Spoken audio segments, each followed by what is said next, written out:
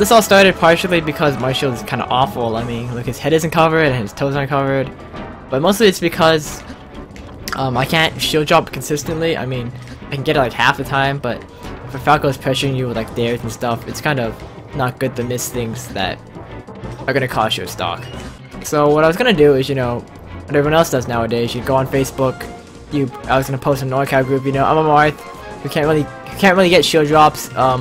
And I get stuck on platforms really often. Is there anything I can do, you know, besides shield dropping? You know, as I was typing, I realized I know what I can do out of shield. I can wave dash, you know, like everyone else.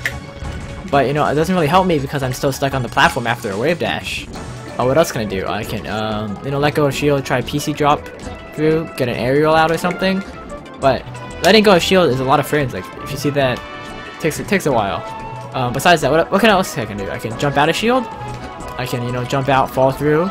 It's pretty good, but I'm gonna be vulnerable through all of this, you know, falling through time. So if I can jump out, what else can I do? I can aerial. Okay, that's pretty good, because you know, aerial comes out. My fair comes out really fast. I can, you know, fade back. Hopefully, like space properly. Hopefully, catch them if they're trying to approach me or something. You know, it's all good. Problem solved. So this is important because if people on Facebook, you know, didn't give me a good answer, like, you know, get good, learn the shield drop, then I would be out of luck, and I really can't do anything after that. I'd be stuck always getting caught in my shield on platforms or something. So the key is to identify problems and, you know, consider options, what you can do, what you can't do, and then eliminate the bad ones and then just go for the good ones, practice those, and see if they work out. And if they don't work out, well, then you can start asking others for help, and then you have better questions to ask people who might be able to help you then. So another time when this came up was I was playing my friend in Marth Dittos, and every time I tried to go for my down tilts, you know, like every Marth does, I kept getting forward smash in the face because I suck. Well, what are my options then? I could run in the shield, hopefully, you know, try and get something off of that. But if I keep shielding, he's gonna quickly realize that I'm stuck in shield. He's gonna grab me or something, forward throw, forward smash, I'm dead.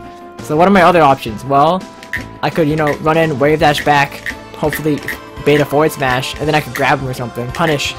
Or if he, you know, thinks I'm gonna shield, if I wave dash back, he's gonna whiff a grab, and then I can punish that with my grab instead. You know, forward throw, same thing. I'm all good. But then why am I not the best Marth if I figured out the problem? Well, this is because it took me 50 games before I realized, you know, something's wrong. How am I supposed to beat this? And if I go to a tournament, I don't have 50 games to learn someone's playstyle. This is what separates the good players from the bad players, in that good players know how to adapt mid-set, and they're able to apply what they learned right in that set, instead of having to wait like 50 games like I did to try and learn something new. That's it for this video. Hope you enjoyed. Remember to train smart, and good luck.